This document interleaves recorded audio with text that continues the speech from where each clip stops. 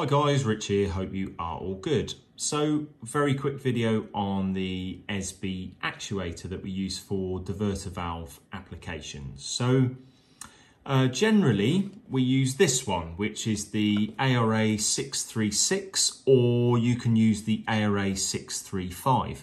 So the difference between the ARA635 and the ARA636 is simply the 636 comes with an auxiliary lead, okay? So if you don't want the auxiliary lead, or say we had the ARA635 out of stock, what you can do is you can still buy the ARA636 and simply remove the screw from here, take this off, open this up, and you can actually remove the connector on this side here. So if you follow this grey cable through, onto the connector here, you can actually remove this cable, so it is then just a live neutral and switch live cable on this side. All right, so that is the big difference between the ARA635 and the ARA636, is just literally the 636 comes with an auxiliary switch and an auxiliary switch lead, okay? But you can remove this and you can remove the auxiliary switch if you really want to, okay? So another thing I saw on the groups the other day, which I wanted to clarify as well, while I've got the cover off, is someone said with the 2-point diverter that what you need to do, if you want it to go the other way, you just wire the brown into the switch live instead of the black. Now, that's not the case. The brown is always the permanent live. The blue is always the neutral, and the black is always the switch live on the ESBEs, okay? You don't wire these two the other way around on the 2-point actuators, okay? So with the 2-point actuators, they always motor back. So they're always permanently powered, and when you, at the factory, they will always power clockwise on their own, and when you switch live them, they power anti-clockwise or counterclockwise, all right? If you want to change that, what you've probably never noticed is the two jumpers in this position here, okay? I don't know if you can see those. I will zoom in on the video and just show you those now, okay? Those two little jumpers there, I'll try and focus on that point, okay? Those two jumpers there, right? If you notice, they are in the vertical position, so the jumpers are going vertically. What you need to do, if you want this to power, so in the standard, so when you've just got the brown attached, which is your permanent live, if you want it to be in the counterclockwise position and then motor clockwise instead of motoring anti-clockwise, you just need to switch these jumpers round so they're horizontal, okay?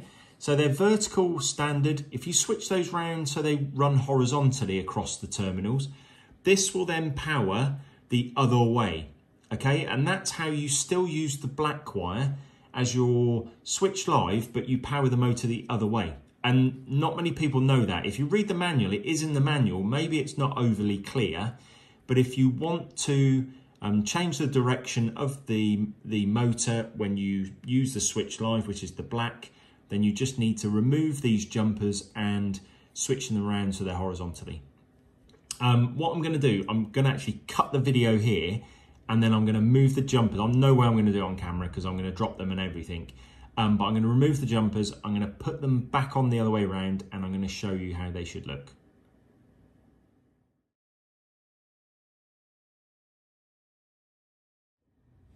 And if by magic, they're round the other way.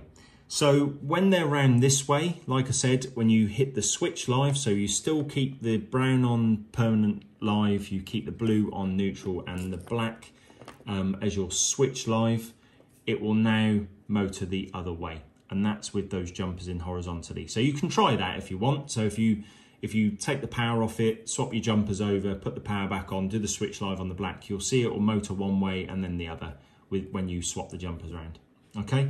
So I don't know why that information isn't vastly public, but it's there, okay? So you do not need to do switch live on the brown. The brown's always permanent live. You just need to change the jumpers inside here. Bear in mind this is 230 volts in here. When if you were to change them and you've already wired it, make sure you disconnect it before you change the wiring. But those jumpers are there to do that job. Okay. What else can I tell you about it? Oh, I know. There's a good one. If you've got the auxiliary switch here, this here is how you change the position of your auxiliary switch. So as standard, the auxiliary switch switching position is in the center.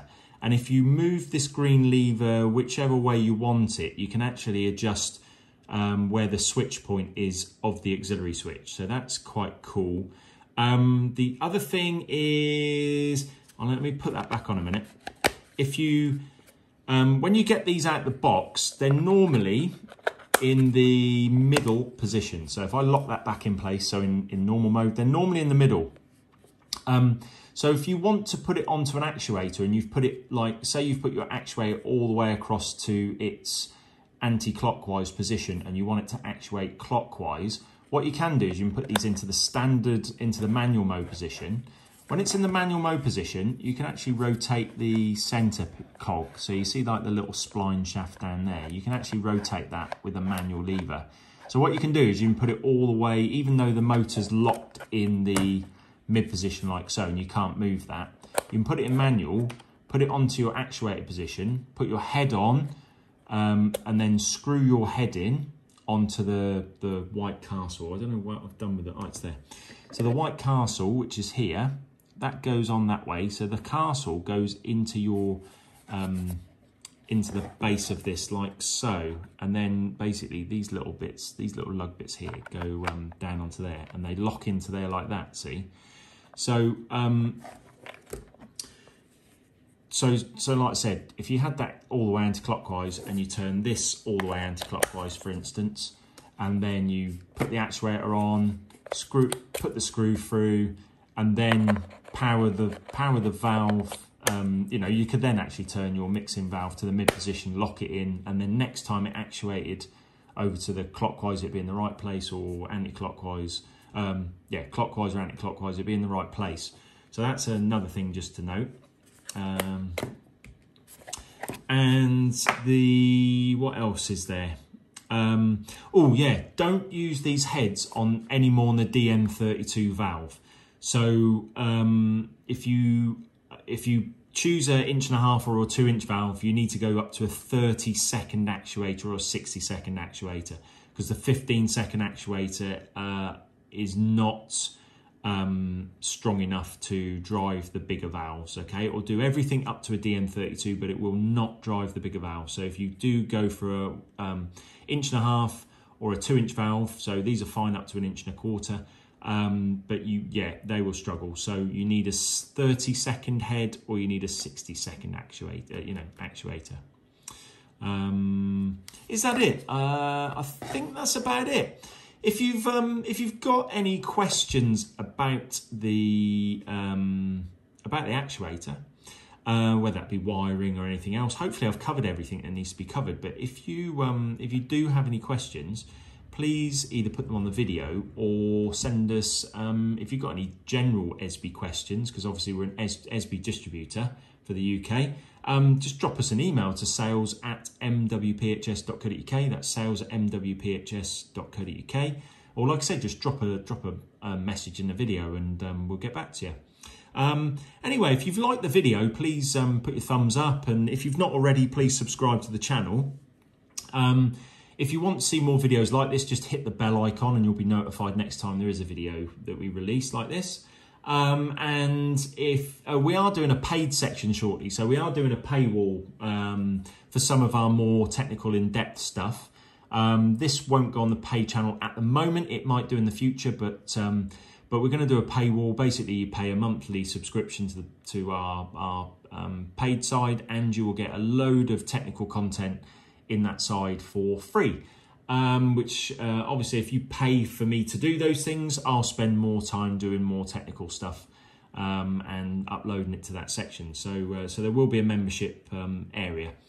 Anyway, hope you enjoyed the video, and if you'd like to see more of these videos, like I said, put your thumbs up on the channel, and I've been Richard, and thanks very much for watching.